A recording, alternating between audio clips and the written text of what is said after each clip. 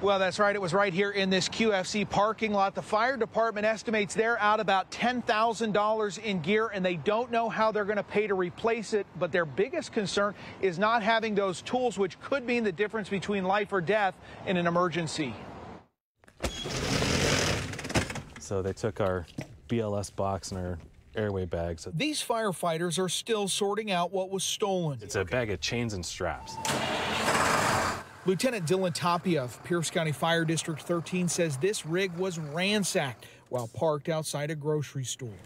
A citizen came in and informed us that someone was poking through our compartments. The firefighters ran out of the store just in time to see the thieves speed off. Do you think they knew what they were going for on the fire rig? I think they had an idea of what they wanted. We've reported that fire agencies around Seattle have been dealing with similar targeted thefts, often costing tens of thousands of dollars to replace equipment. It's a burden even for large departments, but it's devastating for District 13, which has mostly volunteers and serves the small communities of Dash Point and Browns Point. We absolutely have to keep our guard up. The fire department lost saws, axes, and other tools, which firefighter Alondra Sword says won't be easy to replace.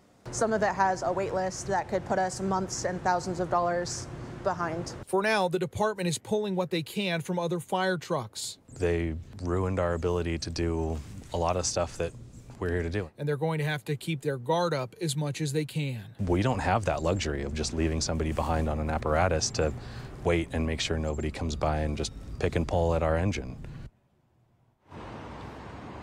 For now, they've had to pull gear from another fire engine to supplement that. We're also checking with Tacoma police because this happened in Tacoma. They're investigating it. We're asking them if they have any sort of surveillance pictures or video of the suspects. All the firefighter said was it was a white truck with a U-Haul trailer on it that sped out of this area.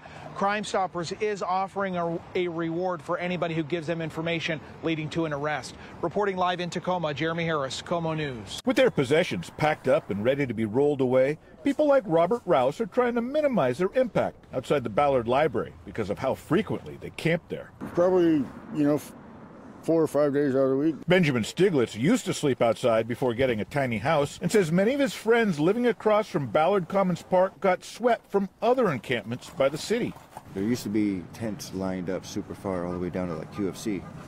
But, since, Ballard's streeping the streets, it's like, what can you do? In late 2021, Ballard Commons Park was overrun with tents. Out-of-control fires were frequent, and neighbors say assaults and other violence at the camp left them on edge. You feel sorry for people if you can, and on the other hand, they're dangerous sometimes. The current situation of makeshift campers is nothing like the problems of the past, though open drug use is a concern. There's blues and fentanyl around, everybody somehow got attached to them. Still, neighbors don't want to see Ballard Commons become a sprawling encampment again. I don't think it's safe. It's a drug problem as well. A nearby church is providing breakfast as people pack up for the day, and outreach workers from the city are trying to make connections. They do come around and tell us what's available.